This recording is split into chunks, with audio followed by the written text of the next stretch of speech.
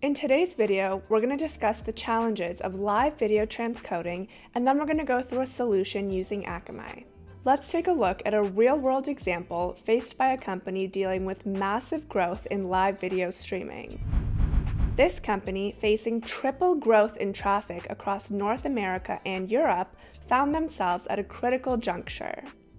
Their on-prem data centers struggled with the sudden spikes in viewership and the growing demand for seamless live streaming. High egress costs and the unpredictable nature of internet traffic made further investment in their on-prem infrastructure a risky proposition.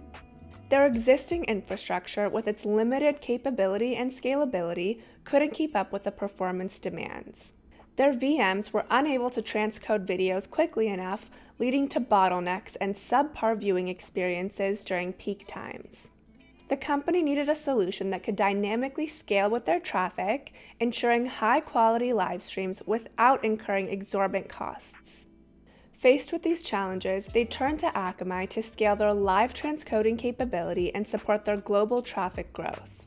Akamai's cloud-based services provided the scalability and efficiency needed to meet their demands. We architected this solution to optimize the three parts of live video transcoding: ingestion, transcoding, and distribution.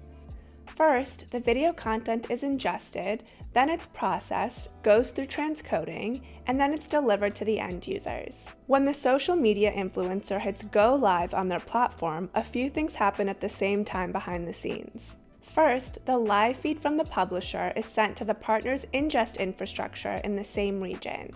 This infrastructure is responsible for receiving the live stream, ensuring it's captured correctly, and preparing it for further processing. The ingestion process then takes one of two paths. Either it's already in a format compatible with the input requirements and can bypass transcoding and will be directly sent to the CDN for distribution, or it needs to undergo transcoding and then be distributed. Instead of taking the extra step to transcode the video into another format, such as for adaptive bitrate streaming or for different device capabilities, you choose to bypass transcoding altogether. So the original video stream in its native format is sent directly to the Akamai CDN for distribution. By skipping the transcoding step for this one format, you save processing time and resources, leading to faster delivery of the video to your audience. When the original video stream requires transcoding, it's directed to the nearest Akamai data center, utilizing Akamai's widespread global infrastructure. This strategy ensures that transcoding happens in close proximity to end users, effectively reducing latency. To facilitate transcoding, dedicated VM instances are dynamically provisioned based on traffic demands.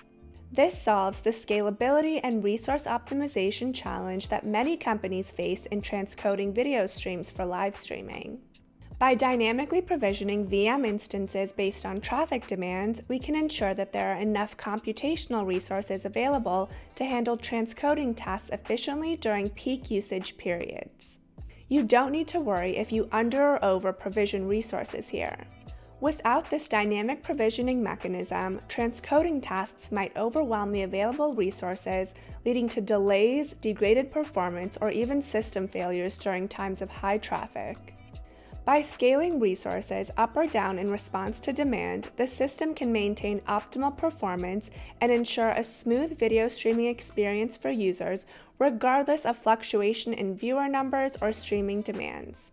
Additionally, each VM is equipped with block storage to temporarily store the raw video files. Once transcoded, the resulting videos derived from the single origin raw stream are stored in an object storage bucket.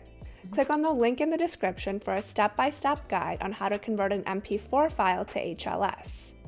Then, the videos are transcoded into different outputs and distributed globally via the CDN into different regions around the world.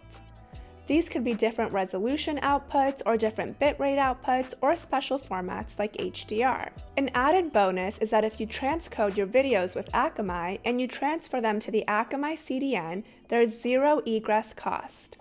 If it's being transferred to another CDN, there is a small cost, but much lower than other CDN providers. Thanks for following along with us today. Now, you should have a solid understanding of the challenges of live video transcoding and how to architect a solution with Akamai.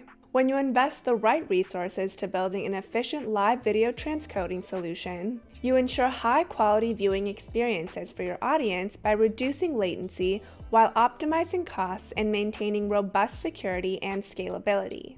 If you found this video helpful, please give it a thumbs up and subscribe to our channel for more tutorials. Don't forget to check out the link in the description for your free Linode credits, and if you have any questions or need any further assistance, leave a comment below or reach out to our support team. I'm Talia with Akamai. Thanks so much for watching, and I'll see you next time.